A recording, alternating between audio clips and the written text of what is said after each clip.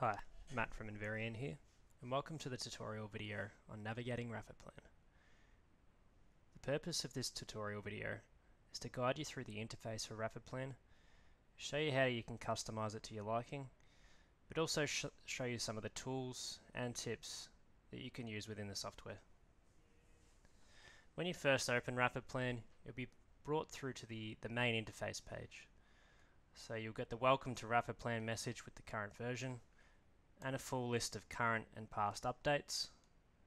You can hover over each of these to view some more details, and also click on the Much More here, and that takes you through to our website with a video of the newest update, but also any of the changes that have been made to the software as well. On the left and the right hand side here, you'll have your working palettes. So these are customizable as well. So when you're working on your plan, you can pin or unpin these from your sidebars. So if you're wanting to maximize the amount of space you have on your plan, you can just unpin these and they'll be pinned to the side. And when you hover over each of them, they will display. So it all comes down to how you want your workspace to be displayed.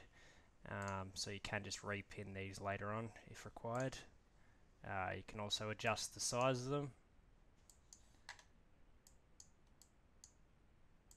And also each of the palettes will have their own options, so you can adjust the icon sizing here.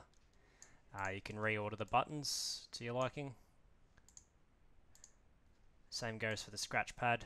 You can adjust your icon size for any signs that you've got in your scratch pad, and same goes for your signs palette here. So if you're wanting to set a predetermined sign size, you can set this here, so when you apply it to your plan it will be that specific size.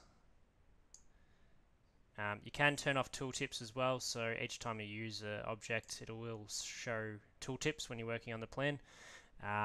Just click that box here and it will turn it off for you if you're no longer wanting it to display. And in the middle here you've got your new plan wizard. Please view our quick start guide for information on using that. Default plan, so you can set your defaults in your preferences, which I'll cover shortly, and also open plan, so if you're wanting to open a pre-existing RapidPlan file you can do so through this button. You can view our YouTube tutorial channel here for more videos, and also you can check your online connection status here. So if you are connected you can upload your plans to the RapidPlan cloud. Please see in the description below for information on how to use the RapidPlan cloud.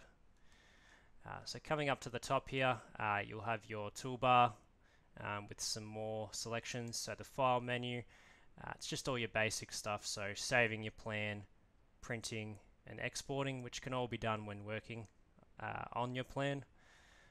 You've got your edit buttons here. So these are just additional shortcuts to your normal editing buttons on the software, but you can also change your plan properties in here as well. The tools tab, so this will go through just importing aerial photos. If you need to import road layout you can go through here. Most of these are just shortcuts, which we already have videos for in our YouTube channel. You can save objects here, sign tools, so if you need to load a sign you can do so. We also have a request to sign option, so our 24-hour support team can get a sign created for you. So if you notice a sign not within the software that you need, just request a sign through here that takes you through to our website, and you can enter some additional information for our support team. Text variables, object styles and preferences here. So text variables is another advanced tool within the software. Please view our YouTube video for a video on this.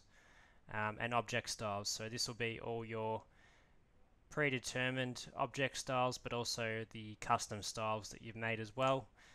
Clicking this will just bring up a full list of the ones that you have within the software. So coming through to preferences here you can set all your options. So we do recommend setting these when you first open the software. So you can set your measurements, your metric system, how you want your units to display, date formats, right down to how you want files to be downloaded from the RapidPlan cloud. The most important thing with the preferences is the defaults. So each time you click on the default plan button, it will go off the settings that you've set here. So you can set a default author.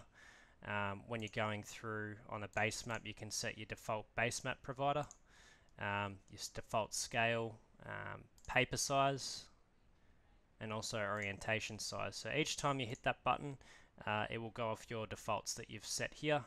Same goes for your signs and any brushes and fonts and text that you use as well.